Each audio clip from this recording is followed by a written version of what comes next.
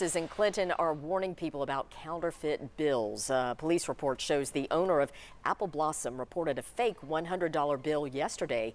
He told officers it was used at the cafe on Tuesday. The owner of Ace Hardware says someone there tried to use two fake $100 bills just a few days ago. So on Saturday, we had a customer come in and run two separate transactions. So they paid with $200 bills, obviously fake. They actually said play money on them, but they were pretty good to the naked eye. Police reports also show fake $20 bills were used at the Clinton Walmart back in April. Knoxville